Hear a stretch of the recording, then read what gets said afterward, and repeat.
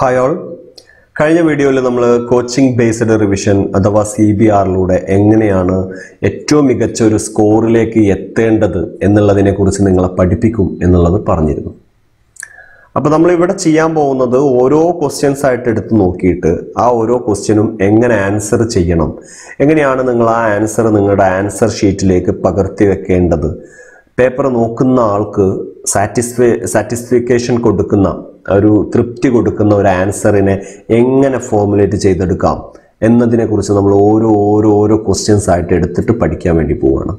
നമ്മുടെ subject applied physics 1 എന്ന് പറയുന്ന 1003 കോഡിൽ അറിയപ്പെടുന്ന ഒരു സബ്ജക്റ്റാണ്. എൻ്റെ പേര് അനസ്. നമുക്ക് നോക്കാം. ഇവിടെ 2021 നവംബർ 2022 നവംബർ ഈ രണ്ട് ക്വസ്റ്റ്യൻ പേപ്പറിലുള്ള പ്രധാനപ്പെട്ട ക്വസ്റ്റ്യൻസും പിന്നെ ചോദിക്കാൻ സാധ്യതയുണ്ടെന്ന് ഞാൻ കരുതുന്ന ചില ക്വസ്റ്റ്യൻസും കൂടി ഉൾപ്പെടുത്തിയിട്ടാണ് നമ്മൾ CBR സെറ്റ് ചെയ്തിട്ടുള്ളത്. അപ്പോൾ ഇതിലുള്ള ചില ക്വസ്റ്റ്യൻസ് റിപ്പീറ്റ് ചെയ്തു വന്നിട്ടുള്ള അല്ലെങ്കിൽ മുമ്പ് ചോദിച്ചിട്ടുള്ള ക്വസ്റ്റ്യൻസ് ആയിരിക്കും, ചിലത് നമ്മൾ സെലക്ട് ചെയ്ത ചില ക്വസ്റ്റ്യൻസ് ആയിരിക്കും. നോക്കാം. നമുക്ക് ഒന്നാമത്തെ ക്വസ്റ്റ്യൻ വായിച്ചു നോക്കാം. State parallelogram law of vector addition. ഫിസിക്സിലുള്ള ഒരു സംഗതിയാണ് ഈ പാരലലോഗ്രാം ലോ എന്ന് പറയുന്നത്. വെക്ടർ അഡീഷന്റെ പാരലലോഗ്രാം ലോ എന്താന്ന് പറയുക. വെക്ടർ എന്ന് പറഞ്ഞാൽ ഡയറക്ഷൻ ഉള്ള ഒരു ക്വാണ്ടിറ്റി, അതായത് ഫോഴ്സ് ഒരു വെക്ടർ ആണല്ലോ. അപ്പോൾ ഇങ്ങനെ ഒരു ഒബ്ജക്റ്റ് ഉണ്ടെങ്കിൽ ആ ഒബ്ജക്റ്റിന്റെ മേലെ ഇങ്ങനെ ഒരു ഫോഴ്സ് വന്നു കഴിഞ്ഞാൽ അതിനെ നിങ്ങൾ P എന്ന് അടയാളപ്പെടുത്താൻ നോക്ക്, അതൊരു വെക്ടർ ആണ്. Draw A diagram. അപ്പോൾ ഒരു ഡയഗ്രാം വരയ്ക്കുക. To illustrate parallelogram law. ഈ ഇല്ലുസ്ട്രേറ്റ് എന്നൊക്കെ പറഞ്ഞാൽ നിങ്ങൾ ചിത്രം വരച്ച് ഭംഗിയായിട്ട് കാണിക്കുക എന്നൊക്കെ ഒരു അർത്ഥമേ വരുന്നുള്ളൂ. അപ്പോൾ പാരലലോഗ്രാം ലോ എന്താന്നുള്ളത് നിർബന്ധമായിട്ട് കാണാതെ പഠിച്ചു പോകേണ്ട ഒരു സാധനമാണ്. എങ്ങനെയാണ് അത് എഴുതേണ്ടത് ഞാൻ പറഞ്ഞുതരാം. നിങ്ങളുടെ കയ്യിൽ രണ്ട് വെക്ടേഴ്സ് ഉണ്ടെന്ന് വിചാരിച്ചു. രണ്ട് ഫോഴ്സാന്ന് തന്നെ കരുതിക്കോ. രണ്ട് വെക്ടേഴ്സ് ഉണ്ട് നിങ്ങളുടെ കയ്യിൽ. ഓക്കെ. ഒന്നാമത്തെ വെക്ടറിനെ നിങ്ങൾ P എന്ന് വിളിച്ചു, രണ്ടാമത്തെ വെക്ടറിനെ നിങ്ങൾ Q എന്ന് വിളിച്ചു. ആ രണ്ടാമത്തെ വെക്ടറിനെ നിങ്ങൾ ഇങ്ങനെയാണ് വരച്ചത് നോക്ക്.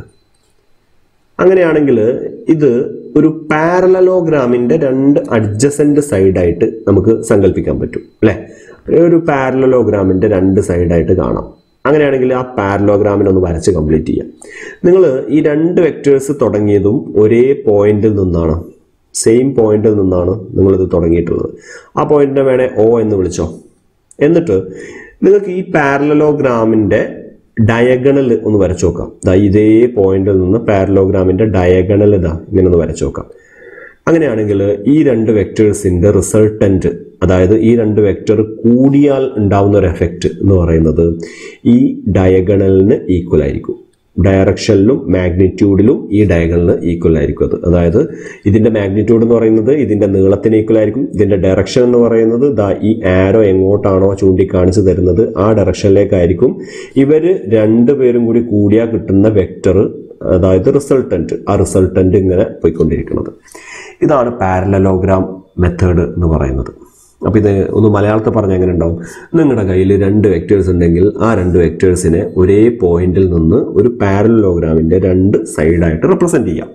അങ്ങനെയാണെങ്കിൽ ആ പാരലലോഗ്രാമിന്റെ അതേ പോയിന്റിൽ നിന്ന് വരച്ച, കണ്ട ഈ സെയിം പോയിന്റ്, അതേ പോയിന്റിൽ നിന്ന് വരച്ച ഡയഗണലായിരിക്കും ആ പാരലലോഗ്രാമിന്റെ ഡയഗണലായിരിക്കും നിങ്ങൾ നേരത്തെ എടുത്ത ഈ രണ്ട് വെക്ടേഴ്സിന്റെ റിസൾട്ടന്റ്. അതാണ് പറയേണ്ടത്. If two vectors are represented by two sides of a parallelogram drawn from a point, കടാ ഒരു പോയിന്റിൽ നിന്ന് വരച്ചത്, then the resultant is represented by the, അതായത് അതിന്റെ റിസൾട്ടന്റ് റെപ്രസെന്റ് ചെയ്യുന്നത് diagonal of the parallelogram drawn from the same point. അതേ പോയിന്റിൽ നിന്ന് വരക്കുന്ന റിസൾട്ടന്റ്, അതേ പോയിന്റിൽ നിന്ന് വരക്കുന്ന ഡയഗണൽ, അതായിരിക്കും റിസൾട്ടന്റ്. എങ്ങനെയുണ്ട് പാരലലോഗ്രാം ലോ? അപ്പോൾ അത് പഠിച്ചു പോകണം, നിർബന്ധമാണ്. ഒരു തവണ എക്സാമിന് ചോദിച്ചിട്ടുള്ളതാണ്. രണ്ടാമത്തെ ക്വസ്റ്റ്യൻ നോക്കാം.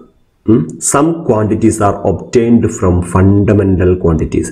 ചില ക്വാണ്ടിറ്റീസിനെ നമുക്ക് ഫണ്ടമെന്റൽ ക്വാണ്ടിറ്റീസിൽ നിന്ന് കിട്ടുന്നു എന്നൊരു സ്റ്റേറ്റ്മെന്റ് പറഞ്ഞിരിക്കുകയാണ്. ഇങ്ങനത്തെ ക്വസ്റ്റ്യൻസ് ചിലപ്പോൾ ഉണ്ടാവാം. ഈ ടൈപ്പ് ക്വസ്റ്റ്യൻസ് പഠിച്ചു പോവാം. ഒരു സ്റ്റേറ്റ്മെന്റ് ഒക്കെ തന്നിട്ട് അതിൽ നിന്ന് ABC എന്നൊക്കെ പറഞ്ഞിട്ട് ക്വസ്റ്റ്യൻസ് ഉണ്ടാവും. Name these quantities. അങ്ങനെയുള്ളത് ഏതാണ്? അതാണ് അതിൻ്റെ ഒന്നാമത്തെ അർത്ഥം അല്ലേ. B എന്ന് പറഞ്ഞാൽ by what name the units of these quantities R non. ഏത് പേരിലാണ് ഈ ക്വാണ്ടിറ്റികളുടെ യൂണിറ്റുകൾ അറിയപ്പെടുന്നത്? മൂന്നാമത്തത് C, name A quantity of this kind and it's unit. അതായത് ഒരു എക്സാമ്പിൾ എഴുതുക എന്നാണ് ഇതിൻ്റെ അർത്ഥം. അല്ലേ? Name A quantity of this kind എന്ന് പറഞ്ഞാൽ ഈ തരത്തിൽപ്പെട്ട ആൻഡ് ഇറ്റ്സ് യൂണിറ്റ്, അതിൻ്റെ യൂണിറ്റും എഴുതുക മക്കളേന്ന്. അപ്പോൾ നോക്കാം. ഫണ്ടമെന്റൽ ക്വാണ്ടിറ്റി എക്സാമ്പിൾ പറയാം. നിങ്ങളുടെ കയ്യിൽ ഇങ്ങനെ ഒരു ടേബിൾ ഉണ്ടെന്ന് വിചാരിക്കും. ആ ടേബിളിൻ്റെ ലെങ്ത് അളക്കണമെങ്കിൽ നമുക്ക് എന്താ വേണ്ടേ? ഒരു സ്കെയിൽ കിട്ടിയാൽ പോരെ? ഒരു സ്കെയിൽ കിട്ടിയാൽ നമുക്ക് ഇതിൻ്റെ ലെങ്ത്ത് എന്ന് പറയുന്ന സാധനം അളക്കാൻ പറ്റും. അതായത് മെഷർമെൻറ്റിലൂടെ പറയാൻ പറ്റുന്ന ക്വാണ്ടിറ്റിനെ നമുക്ക് ഫണ്ടമെന്റൽ ക്വാണ്ടിറ്റി എന്ന് വിളിക്കാം. അപ്പോൾ ഫണ്ടമെന്റൽ ക്വാണ്ടിറ്റിക്ക് ഒരു എക്സാമ്പിൾ ആയിരിക്കും ലെങ്ത്ത്. എന്നാൽ മെഷർമെൻറ്റിലൂടെ പറയാൻ പറ്റാത്ത മറ്റ് ഫണ്ടമെന്റൽ ക്വാണ്ടിറ്റികളിൽ നിന്ന് കിട്ടുന്ന ക്വാണ്ടിറ്റീസിനെ നമുക്ക് ഡിറൈവ്ഡ് ക്വാണ്ടിറ്റി എന്ന് വിളിക്കാം. അപ്പോൾ ഞാനൊരു എക്സാമ്പിൾ വെച്ച് തന്നെ പറയാം. അതായത് എൻ്റെ കയ്യിൽ ഇങ്ങനെ ഒരു ചതുരമുണ്ട്.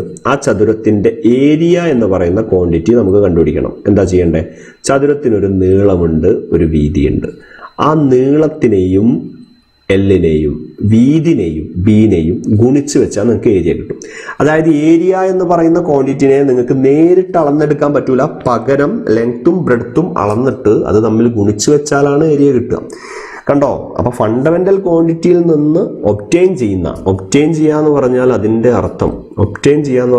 അർത്ഥം ഡിറൈവ് ചെയ്യുക എന്നുകൂടി ഒരു അർത്ഥമുണ്ട്. അതിൽ നിന്ന് കിട്ടുന്ന എന്നൊരർത്ഥം വരുന്നുണ്ടല്ലോ. അപ്പോൾ അതിൽ നിന്ന് കിട്ടുന്ന ക്വാണ്ടിറ്റീസിനെ എന്ത് വിളിക്കുന്നതാണ്? സിമ്പിളായിട്ടൊരു പേരുണ്ട് അതിന്. എന്താ വിളിക്കുക? Derived quantities. പേര് തന്നെ കിട്ടും എന്താന്ന്, ഡിറൈവ്ഡ് ക്വാണ്ടിറ്റീസ്. അപ്പോൾ അതിൻ്റെ യൂണിറ്റിനെ വിളിക്കുന്ന പേരെന്ത്? Derived units. എന്തായിരിക്കും എക്സാമ്പിൾ? നമ്മളിപ്പോൾ പറഞ്ഞ എക്സാമ്പിൾ ഏരിയ, അതിൻ്റെ യൂണിറ്റ് എന്താണ്? Metre square. എങ്ങനെയാണ് ഒരു ക്വാണ്ടിറ്റിയുടെ യൂണിറ്റിനെ കണ്ടുപിടിക്കേണ്ടതെന്ന് ഇപ്പോൾ നോക്കിക്കോ, പറഞ്ഞുതരാം. ഇവിടെ നോക്കിക്കോ, ഇവിടെ ശ്രദ്ധിച്ചോ. എങ്ങനെയാ നോക്കാം നമുക്ക്? ഏരിയയുടെ യൂണിറ്റ് എങ്ങനെ കിട്ടും? ഏരിയ എന്ന് പറയുന്ന ക്വാണ്ടിറ്റിയുടെ ഇക്വേഷൻ ആദ്യം എഴുതുക. ലെങ്ത്തിന്റെ ബ്രെഡ്ത്ത് ആണ് അല്ലേ? ലെങ്ത്തിന്റെ യൂണിറ്റ് താഴെ എഴുതി കൊടുക്കുക. എന്താ? മീറ്റർ ഇൻറ്റു ബ്രെഡ്ത്തിന്റെ യൂണിറ്റ് താഴെ എഴുതി കൊടുക്കുക. എന്താണ്? വീണ്ടും മീറ്റർ. അപ്പോൾ മീറ്റർ ഇൻറ്റു മീറ്റർ എന്താ വരിക? മീറ്റർ സ്ക്വയർ എന്ന് വരും.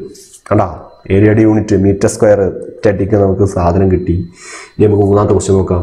Write down the methods used to reduce systematic errors.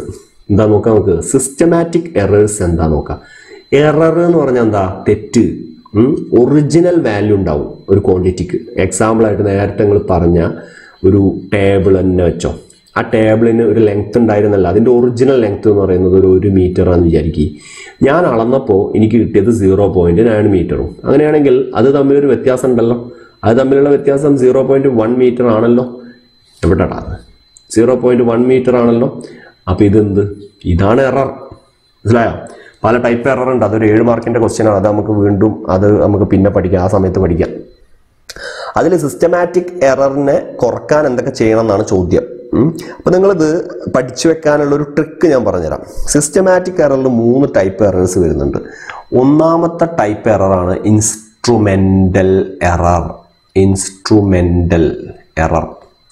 രണ്ടാമത്തെ type എററാണ് error due to incorrect experimental methods.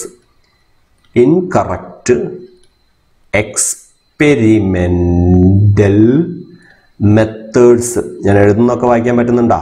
Methods. ഇനി മൂന്നാമത്തെ type എററാണ് error due to personal bias. Bias എന്ന് പറഞ്ഞാൽ ഒരു ചായ്വ് എന്നാണ് ഒരു അർത്ഥം കേട്ടോ. പേഴ്സണൽ ബയാസ്, അല്ലെങ്കിൽ ഈ ബയാസ് നിങ്ങൾക്ക് കിട്ടിയില്ല എന്നുണ്ടെങ്കിൽ പേഴ്സണൽ മിസ്റ്റേക്ക് എന്ന് എഴുതിയാലും ഒരു പ്രശ്നമില്ല കേട്ടോ. പേഴ്സണൽ മിസ്റ്റേക്ക്, വ്യക്തിപരമായ തെറ്റുകൾ എന്നും നിങ്ങൾക്ക് വേണം വെച്ചാൽ എഴുതാം. അപ്പോൾ ഇത് 3 ടൈപ്പ് എററാണ്. മനസ്സിലായോ? അപ്പോൾ ഇത് റെഡ്യൂസ് ചെയ്യാൻ, സിസ്റ്റമാറ്റിക് എററിൽ വരുന്ന എററാണ് ഈ 3 ഇത് റെഡ്യൂസ് ചെയ്യാൻ വളരെ എളുപ്പമാണ്. എന്ത് ചെയ്താൽ മതി അറിയോ? ഇതിൻ്റെ റെമഡീസ് എഴുതി വെച്ചാൽ മതി. ഇൻസ്ട്രുമെൻ്റൽ എററിന് ശരിയാക്കണമെന്നുണ്ടെങ്കിൽ നിങ്ങൾ എന്ത് ചെയ്യണം? Use better instruments. നല്ല ഉപകരണങ്ങൾ ഉപയോഗിക്കുക. അല്ലേ? പൊട്ടിയതും കേടുവന്നതൊക്കെ എടുത്ത് വലിച്ചെറിയുക, നല്ലത് വാങ്ങിക്കൊണ്ടിരിക്കുക. രണ്ടാമത്തെ എന്താ? Improve experimental method. Incorrect experimental method കാരണമുള്ള എറർ കളയണമെന്നുണ്ടെങ്കിൽ എന്ത് ചെയ്യണം? ഇംപ്രൂവ് ചെയ്യണം എക്സ്പെരിമെൻ്റൽ മെത്തേഡിനെ. പിന്നെ പേഴ്സണൽ ബയാസ്, ആൾക്കാരെ കൊണ്ടുണ്ടാവുന്ന ഉലുമുണ്ടല്ലോ, ആൾക്കാരെ കൊണ്ടുണ്ടാവുന്ന എറർ കളയണമെന്നുണ്ടെങ്കിൽ അതായത് ആൾക്കാർ നന്നായാൽ മതി അല്ലേ? അപ്പം അത് പറ്റൂല. എന്ത് വേണം? അവോയ്ഡ് പേഴ്സണൽ ബയാസ് എന്ന് പറഞ്ഞു കഴിഞ്ഞാൽ ആ ഒരു ശ്രദ്ധ കൂടുതൽ കൊടുക്കുക. ഒരാളുണ്ടാക്കി വെക്കുന്ന തെറ്റുകൾ കുറക്കണം എന്നുണ്ടെങ്കിൽ അയാൾ തന്നെ വിചാരിക്കണം, അല്ലാതെ വേറെ പരിപാടിയൊന്നുമില്ല. അതാണ് അവോയ്ഡ് പേഴ്സണൽ ബയാസ്. ഓക്കെ, ഇതാണ് നമ്മുടെ 3 ക്വസ്റ്റ്യൻസ്. ബാക്കി നമുക്ക് നോക്കാം. 4ാമത്തെ ക്വസ്റ്റ്യൻ എന്താണെന്ന് നോക്കാം നമുക്ക്.